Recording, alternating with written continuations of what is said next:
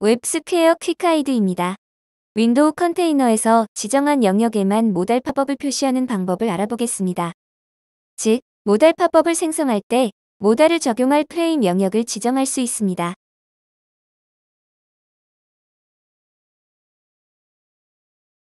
윈도우 컨테이너의 윈도우는 frameMode가 wframe이어야 합니다.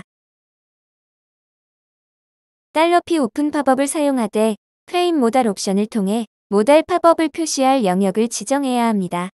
예제를 통해 확인해 보겠습니다. 윈도우 컨테이너입니다. 윈도우의 frameMode 속성 값은 wframe입니다.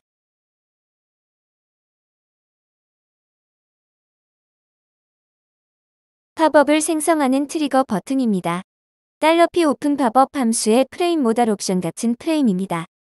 트리거 버튼을 클릭하면 해당 트리거 버튼이 속한 프레임에만 모달이 적용됩니다. frameModal 옵션 값을 페어런트로 변경해 보겠습니다. 저장합니다. 화면을 다시 로딩합니다. 트리거 버튼을 클릭하면 트리거 버튼이 속한 프레임의 부모 프레임까지 모달이 적용됩니다. frameModal 옵션 값을 탑으로 변경해 보겠습니다. 저장합니다. 화면을 다시 로딩합니다. 전체 화면에 모달이 적용됩니다. 이제는 $pGetFrame과 getParentFrame 함수를 사용하여 특정 프레임 영역의 아이디를 frameModal 옵션 값으로 지정하겠습니다. 저장 후 화면을 다시 로딩합니다.